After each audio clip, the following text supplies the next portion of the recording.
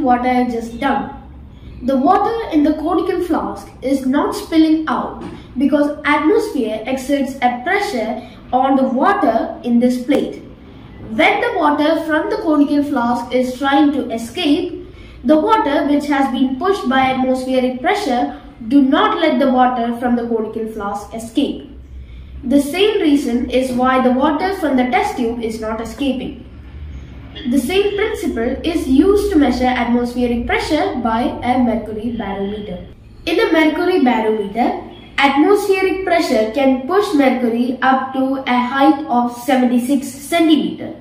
So if we replace mercury with water, till which height can atmospheric pressure push the water column up to?